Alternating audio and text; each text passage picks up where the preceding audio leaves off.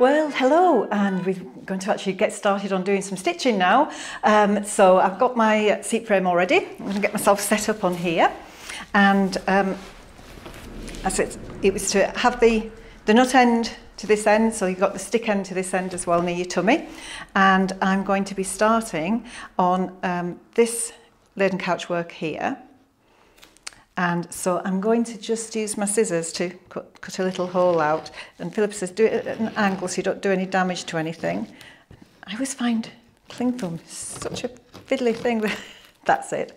We've pulled that back. And so now the next thing to do is to select the wool. And if I just read to you what it says in the instructions, thread your needle with colour 714 and secure your thread as described in your essential guide. Right, 714. I found that already, I think. Let's have a look.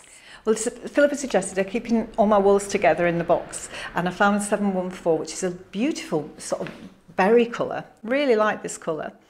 So when you're going to get your thread from the wool, from the skein, don't go for the little one that's on the outside, which is like there, because that one, if you pull that one, it'll just pull everything here and it'll get into a real knot. So you give it a shake usually, and Phillipa's suggestion is it's usually the end of the wool where the number is, and it's on the inside there, and if you give that a pull, it'll start coming out.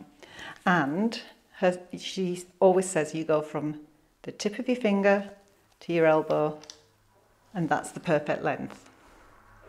Phillipa's got a really good way of threading a needle, and you put the wool over your needle and press it really tight between your first finger and thumb. Then you just push the needle eye over the wool and it comes through like magic. Isn't that wonderful? Now the other thing that she says is to not have a long return. So I've not got a long return, and to secure that. And we are going to start with single thread, so we're going to put a little knot in the end, and then we're going to start our stitching. Laden couch work, what an easy stitch. I always think of this stitch as something that the past embroiderers did when they were running out of time, and the owner of a castle would say, come on, let's finish these bed hangings and we've got to move on. So all you do with this stitch is you come up on one side of a shape and you go down on the other. And what we're going to do is make a grid. You're coming up and down. So easy and so pretty, because once you've made the grid, we're going to decorate it. So first you work in one direction, up and down, up and down. Don't carry your thread right round the back because it's quite a big shape. No need to do that. And then work in the opposite direction. So up on one side and down here, and then come up on the same side and down on the opposite side. So one thread's length would easily work this area. But when you're working a larger area, this is the one time you're allowed to have a much longer thread, because of course you're not going up and down so frequently into the linen, so you're not going to wear out your wool. So that's the laid work, layer, French word for laid.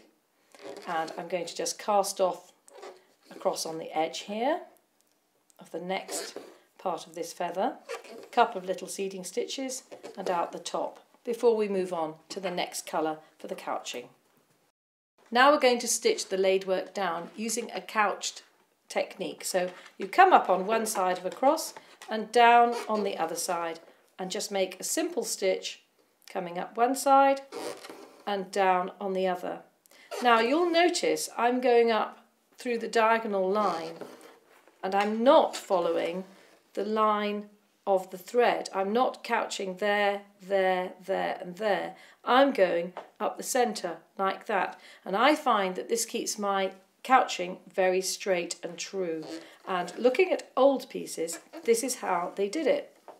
They also put in a little tiny stitch at the top of each line to keep that line in place. And that means that this couching stitch doesn't pull and spoil the angle. So that keeps it absolutely true.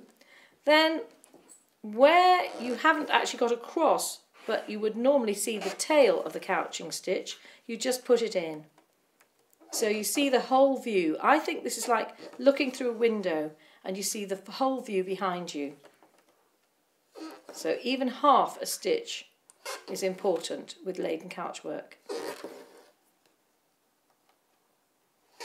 So you can work in one direction, up and down, jumping over those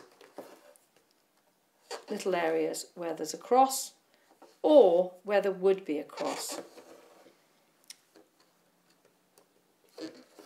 So we could leave it with couching in one direction, like this,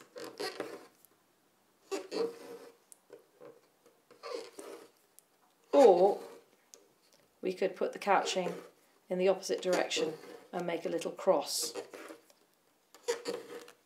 There are lots of variations of couching, and I'm sure you'll have lots of fun with it, as I do. You could use a fly stitch, you could use a French knot to jump over the cross, you could put a whole starry stitch over the top, and I've got lots of examples of this in my kits and in my designs because I love to play, and this is a very playful stitch. And there we have laden couch work, very simply worked, but of course you know there are lots and lots of variations.